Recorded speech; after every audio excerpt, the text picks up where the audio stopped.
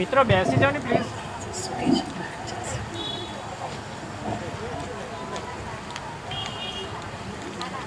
અહીં મંચ પર બિરાજનાર સર્વ મહાનુભાવો, આમંત્રિત મહેમાનો તથા કામદાર ભાઈઓ અને બહેનો, આપ સર્વને મારા નમસ્કાર.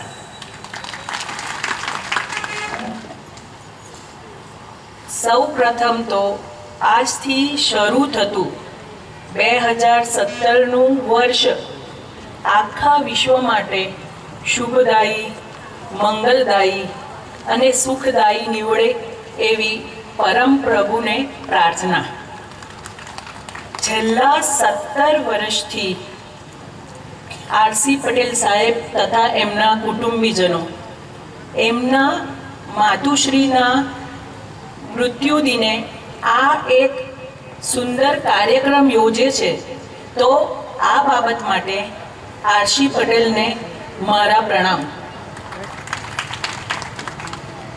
આ સુંદર આયોજન કરવા બદલ શ્રી આરસી પટેલ તથા એમની પાછળ ઘણા વ્યક્તિઓ હશે, તો આ પૂર્ણ સંગઠનને પણ આપણે તાળીઓના ગડગડાટથી વધારી લેવા જોઈએ. આજે આ પ્રસંગને અનુરૂપ મેં એક કાવ્ય લખ્યું છે.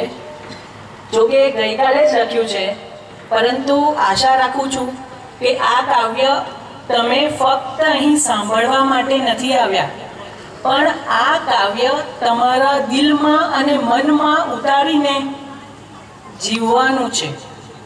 આ કાવ્ય હિન્દીમાં છે, પરંતુ આશા રાખું છું કે આપ સર્વને આપણી આ માતૃભાષા, દેશની ભાષા સમજમાં આવશે જ. તો મારા કાવ્યનું શીર્ષક છે પ્રગતિ. नए साल का शुभ संकल्प आज, नए साल का शुभ संकल्प आज, हर नारी का करो सम्मान.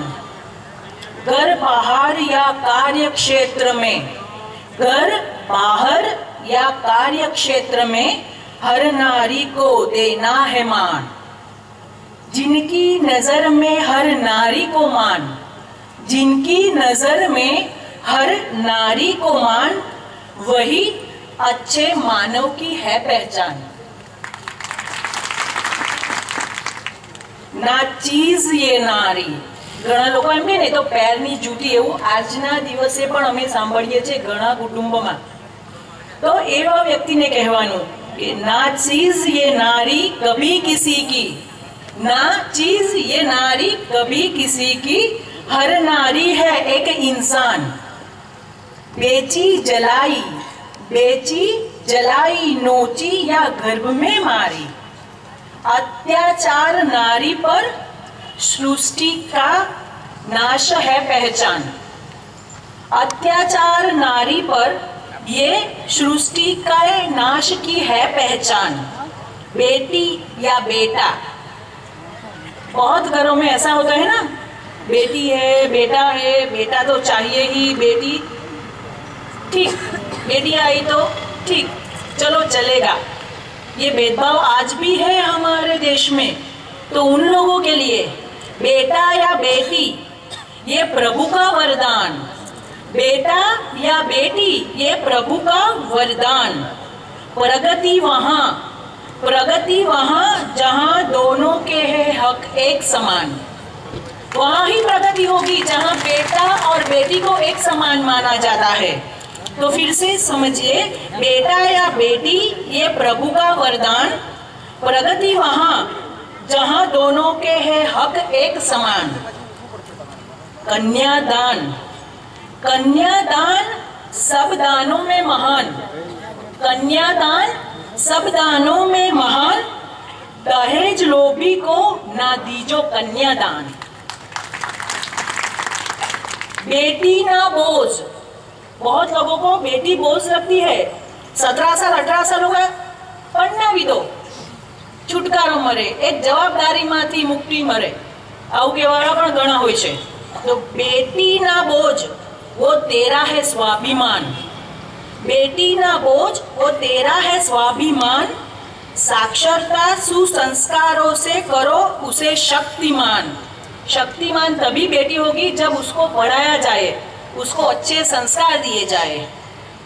दादी नानी माँ बहन, बहू बेटियां या हो पत्नियां, सभी रूप नारी के प्रभु का वरदान।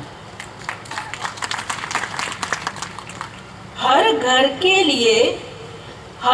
के लिए स्त्री प्रेम अमृत समान। अमृत की रक्षा यहाँ बैठे सभी लोगों के लिए है। अमृत की रक्षा हम सबका है काम। नारी नारायणी समान, हमारे शास्त्रों में लिखा है ना, नारी नारायणी समान। श्री लक्ष्मी सरस्वती या अम्बा का बहुमान। देश नदी या गौ में माता पहचान। हमारे यहाँ कहते हैं ना कि भारत माता, नदी माँ, गौ माता।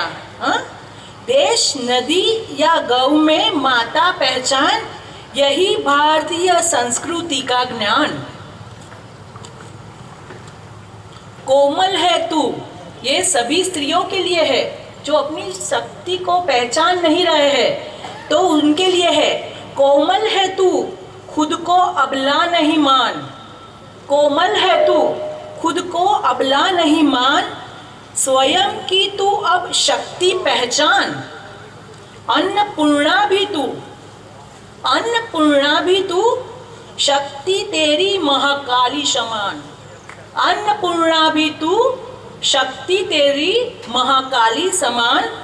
सभी क्षेत्र में तुझे अब करना है काम। रानी लक्ष्मी जीजाबाई, मदर टेरेसा तेरे रूपों का नाम। रानी लक्ष्मी जीजाबाई, मदर टेरेसा तेरे रूपों का नाम। संकल्प शक्ति दी रब ने तुझे अपार। अभी ये हर इंसान को, हर कुटुंब के सभ्यों के लिए है, यहाँ बैठे पुरुषों के लिए भी है बात। नारी प्रेम त्याग करुणा मूर्त का नाम। नारी प्रेम त्याग करुणा मूर्त का नाम। पुरुष, हमारे घर में जो पुरुष भी है ना, तो पुरुष संघर्ष कर्तव्य निष्ठा का दूसरा नाम। हमारे परिवार को आगे बढ़ाने के लिए वो कितने संघर्ष करते हैं, तो ये स्त्री और पुरुष दोनों के लिए है। नारी प्रेम त्याग करुणा मूर्त का नाम। पुरुष संघर्ष कर्तव्य निष्ठा का दूसरा नाम। अब समझिए, घर समाज और देश बने महान। घर समाज और देश बने महान जब नर नारी मिलजुल कर करे काम। जब नर नारी मिलजुल कर करे काम। आज यहाँ उपस्थित सभी जो बड़ी बड़ी मिल के मालिक भी हैं और यहाँ आर.सी. पटेल साहब भी बैठे हैं, तो उनको मेरा ये नम्र निवेदन है कि ये लोग सभी अपने वर्करों के लिए अच्छे काम तो करते ही है, पर स्त्रियों के लिए, सभी स्त्रियों के लिए एक जो ज़रूरी बात कहनी है कि बहुत सारी स्त्रियों को अपनी वर्किंग प्लेस में बहुत न चाहने वाले अनुभव होते हैं, तो उनकी रक्षा और संरक्षण के लिए भी आप ज़्यादा कार्य करें। और बहुत सारी स्त्रियां अपने वर्किंग प्लेस पे कहती नहीं है, तो उनके लिए कुछ ऐसे इंसान भी रखिए, ऐसी औरतें भी रखिए जो उनकी तकलीफ जान के उनको मिल के पूछ सके। क्योंकि बहुत सारी औरतें ऐसी भी हैं जो अपने बिना कहे वो नौकरी छोड़ के चली जाती है, अपने दुख दर्द किसी को नहीं कहती। तो ऐसी इसके लिए ज़रूरी है कि आप सबके यहाँ कुछ ऐसी स्त्रियों की नियुक्ति करें जो ये सभी स्त्रियों की तकलीफ़ों समझ सके और तकलीफ़ों में उनसे बात कर सके और उनको योग्य न्याय दे सके। शुक्रिया, आभार।